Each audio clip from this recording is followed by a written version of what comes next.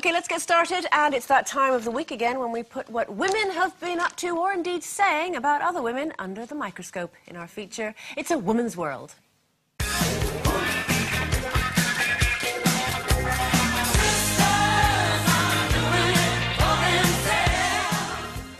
First up, earlier this week, actress Vanessa Redgrave was given the ultimate accolade from BAFTA when she was awarded a fellowship.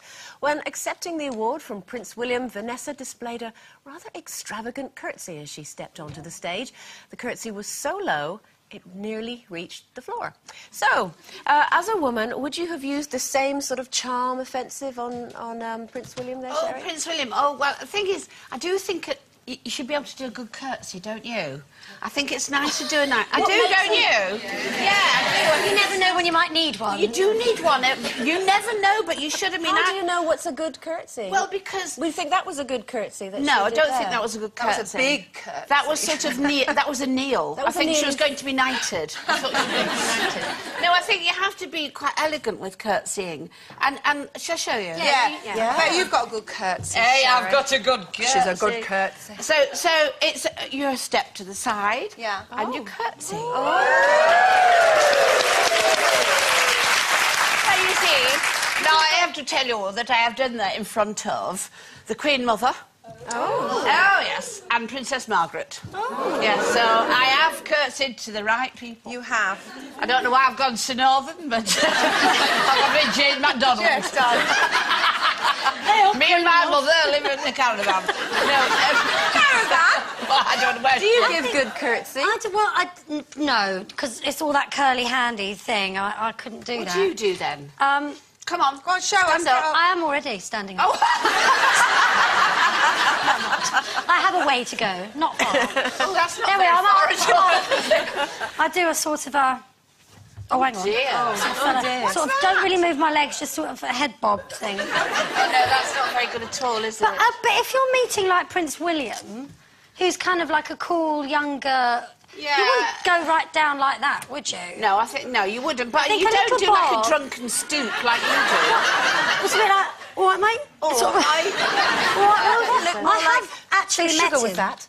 So, did you want milk as well? Yes. It's I'm always staffed, dear. Always staffed. I think there's more about a charm offensive than curtsying, don't you? Yeah. I think it's about... Well, it's like... Number one for me would be pretending to be really interested in the conversation, so nod a lot. So that's listening. You listen. Listening, even if you're bored rigid. Thinking I've got to get the washing out. Really interesting. And I have curtsied occasionally. Come on, then. Quick. Oh, I try. Let's have one. But it's not, you know, it's just like a bit of a... You could just do a bit like that, couldn't you? No, you don't stick your bum out. I'm not sticking my bum out! That's just my bum, Sherry! Oh, no. Thanks, Maybe love. you shouldn't curtsy. But how would you... I mean, that's how you would charm mere mortals, but how would you charm Prince William if you Well, met him? can I say, I have actually met him a couple of okay. times. Ooh. I'm a patron of a charity. He's the patron, sorry. You're just And he's my ambassador. Rated yourself now. I'm an ambassador and he's our patron, and he's a brilliant patron. And we had an informal dinner at St James's Palace, and a few of us were lucky enough to go. And I did meet him, and when I was introduced to him, I didn't curtsy or anything, and he didn't make me feel like I had to. And we just had a conversation like you would normally, and he's a really lovely young gentleman. But it was odd because I'm older than him. Yeah. And it was, you know, you sort of... you don't quite know how to play it, I but think because he's gorgeous. He is he's nice. very handsome. See, maybe he wouldn't be interested in the curtsy. Just tell him he's hot. He'd quite like that, I think. Yes, yes. Yeah, or give him a bum bow, like mine. Yes, He put the hot into hot HRH. He did. Yes. OK. Something like that. Next up, journalist Rowan Pelling has been offering her thoughts again in her weekly advice column. Now, one woman has written to her complaining that her husband falls asleep after sex. I sometimes want to kiss, cuddle or have a bath together. And there he is, snoring away, she said. Rowan responded by saying, "It seems to me that the only thing your husband's guilty of is being a bit inconsiderate. Or perhaps smelly." But do you think women should take offence when men just sort of roll over and fall asleep right away after? Oh, as long as it's after, it's fine. As long as it's after. During. No. Yeah. Well, doesn't everybody?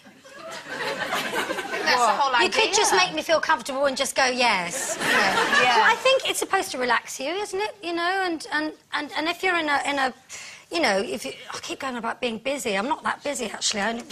But I think if at the end of the day and you're tired, and I suppose if you're in a hotel and you've got time to kind of shoot the breeze and have a chat about it afterwards. I think the thing with me is I used to start a conversation, do it, and then carry on after. And he'd be asleep, I wouldn't bother anyway, so it wouldn't have mattered. So no wonder I'm not married anymore. That's the thing, and I think, well, for me, I think it's rude. Don't fall asleep. I want to cuddle, a bit of a chat, and then he's got to stay up at least for 15 minutes for the second go. Or, actually, thank you. I have to say that most of the time they don't fall asleep because of my past experience. They're in the bathroom phoning their other half. Time for a break before more thoughts on all things